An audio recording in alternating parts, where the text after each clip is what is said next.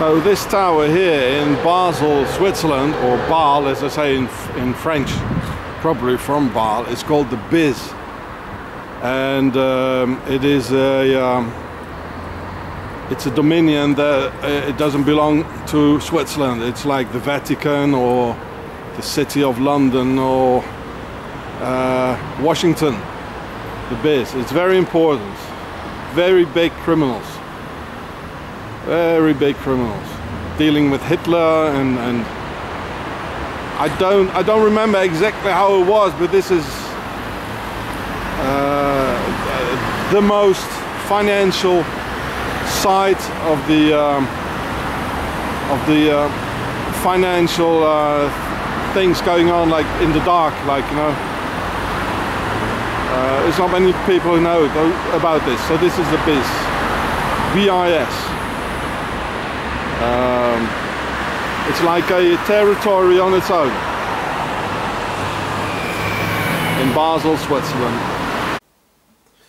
When on August 30th, 1923 in Zurich, the Swiss and the Swiss army under General Ulrich Wille started to finance Hitler with 30,000 Swiss francs, which is $500,000 today, they already knew that in order to rob Europe of its gold reserves, it needed a special bank to do so. So in 1930, May 17th, when it had become clear that their man would become the next German Chancellor in 1933, the sly Swiss, together with Hitler's bankers Hjalmar Schacht and Emil Pohl, founded the Bank für Internationalen Zahlungsausgleich, the BIS, B-I-Z, and told the world that its purpose would be for Germany to pay their World War I reparation payments. But the criminal Swiss mind had entirely different plans with it. So here we can see a picture of Hjalmar Schacht. Hjalmar is a Scandinavian name because his mother, she was the Baroness Constance Justine Sophie von Eggers.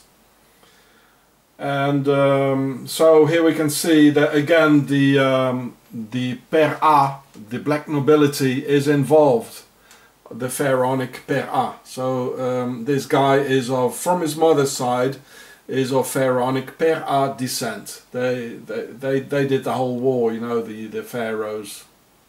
This is a pharaoh. In English, this sinister bank, the Bank of the Nazis, got notorious under the name of the Bank for International Settlements, the BIS, the BIS, who did indeed, on May 26, 1939, stole the gold reserves of Czechoslovakia in England itself. So World War II could be financed. So it is no wonder why the Nazis didn't invade Switzerland. It is curious, though, why the Allies didn't in 1945. But the answer is quite simple, because they're all on the Swiss pay list. All governments in the world are being run through a worldwide web of Freemasons who get their orders from Octogon, the motherland and original home of the Templars. It is indeed this little country, the little dirty pig with the cross, that rules the entire world, and the Swiss are the biggest crooks in the world who can only lie and cheat and have absolutely no conscience at all. Just a complete lack of it. The Swiss are responsible for all world wars and the murder of millions of people and their children. They brought death, bloodshed, total catastrophe, mass murder and misery over Europe and the Muslim world as well. And no government in the world will ever stand up against them, because they're all part of the Templars mafia of Octogon. Switzerland is called the little dirty pig because of their country's resemblance with a pig, as you can see here on the picture here, showing the country Switzerland, the map. So this is a map of Switzerland. Geneva lies here, Bern, the capital, is here. Basel is about here. Zurich is here. The Italian speaking part is here. Stad, it's about here. And St. Moritz is about here. So this is a map of Switzerland which looks like a pig. And they even call it the dirty little pig with the cross. As we can see in this video, this bank of banks still exists today. It's a central bank of central banks and only deals with central banks. All its members, employees and even their families enjoy total diplomatic immunity and stand above all laws. They can rape a child, do satanic rituals and get away with it. They have carte blanche to violate all human and God's laws. And no legal jurisdiction can be applied to them. No government in the world has inside authority in this bank, and the ground it stands on is extraterritorial, where not even the Swiss police can step into, except when you videotape it from the outside. Then the Swiss police comes and terrorizing you. I had to run after I filmed it. This obscure bank made World War II possible by laundering looted gold for the German Reichsbank and by transferring gold reserves of other European nations to the Nazis. This sinister bank can be compared to a stealth bomber.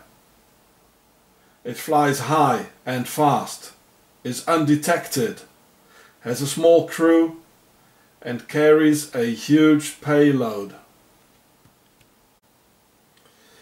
And if we look at their logo of this bank, it has the same red and white colours as the Swiss Templars flag of the little dirty pig, where the square being us and lower base of the pyramid and hierarchy being encircled by the oval, which is them, with the crosshairs of a rifle scope aiming at us, the square. The oval is a Freemason symbol, as the Oval Office and many other logos. I'm receiving murder threats from the Swiss Police and Justice Department because I open up my mouth. Please, someone help. The Swiss already murdered the Austrian Wolfgang Umvogel in 2010 and many others who talked about the Swiss banksters. Do Google Peter Odensov.